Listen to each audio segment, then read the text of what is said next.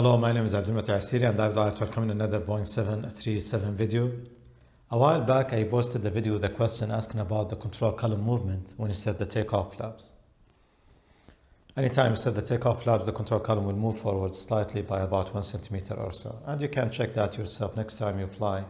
When you set the takeoff flaps, put your hand slightly on the control column and you'll feel the movement. So I finally got an answer to my question. The movement is called neutral shift, and it is done by the flight control computer. So the flight control computer will adjust the neutral position of the control column when you have at least one engine running. The flaps is out of the up position, and it's related to the flap position and the stab trim position as well. And the opposite is true. So when you retract the flaps back to up, the control column will move backward. And actually, I checked that in the airplane. I got the answer from Captain Chris Brady. And if you don't know Captain Chris Brady, he is the author of the Boeing 737 Technical Guide. He has a technical website about the airplane, and now he has a YouTube channel in which he covers the airplane systems with a level of detail that I haven't seen anywhere else. So in the description below, you'll find a link to the video talking about the neutral shift and the pitch control in the airplane. You'll have a link to Captain Chris' YouTube channel and his website as well. I strongly recommend that you watch Captain Chris videos, and I believe it will take your technical understanding of the airplane to a new level. I know that's what happened for me personally. After watching some of Captain Chris videos, I got a better understanding of the airplane systems, and I got some answers to questions that I had for a long time. One of those questions that I had was about the type of brakes that we have. So as you know, in the Boeing 737, we either have carbon brakes or steel brakes. Why is it important to identify which brakes you have? Because in the performance in-flight section in the FCOM, you have two tables for brake cooling schedule, one for carbon brakes and one for steel brakes. And even if you have only one type of brakes, Boeing will list the two tables in the FCOM.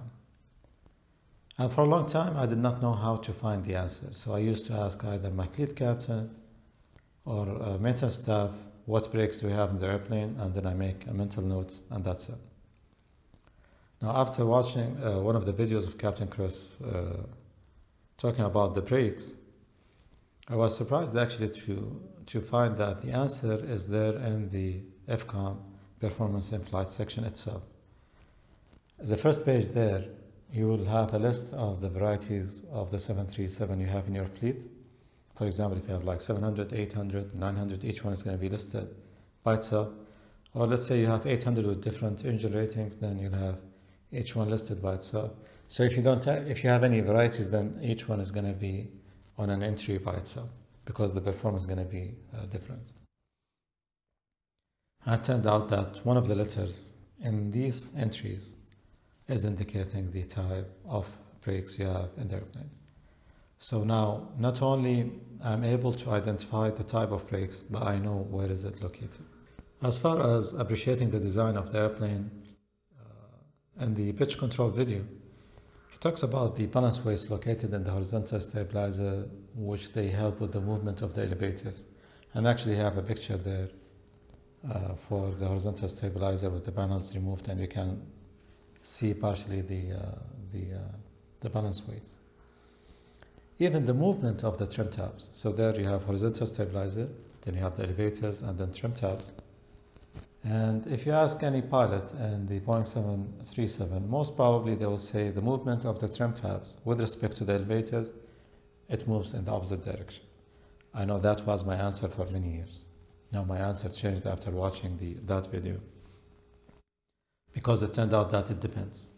It depends on the series of the airplane that you are flying.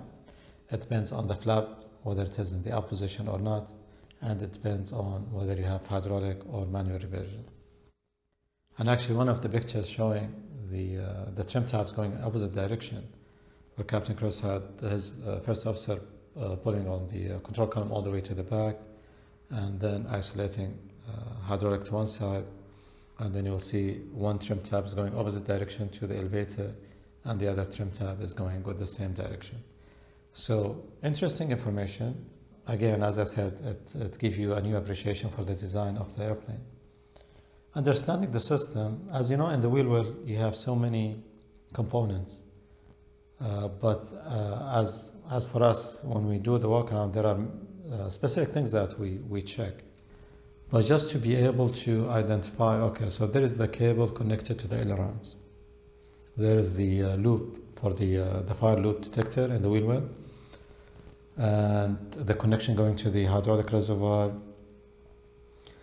and so on. So that day I felt that I was doing or looking in the wheel well with a new pair of eyes, with a new perspective, with a new understanding. And that's just because I watched just a few of his videos.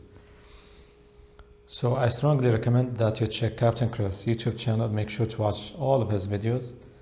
As I said, I'm sure it's going to take your technical understanding of the airplane to a new level. With that said, I hope that this video would be of some benefit to you as always. If you have any questions, comments or concerns, please let me know. And until next time, this is Abdul. Wish you a safe flying and smooth landing. Thank you for watching.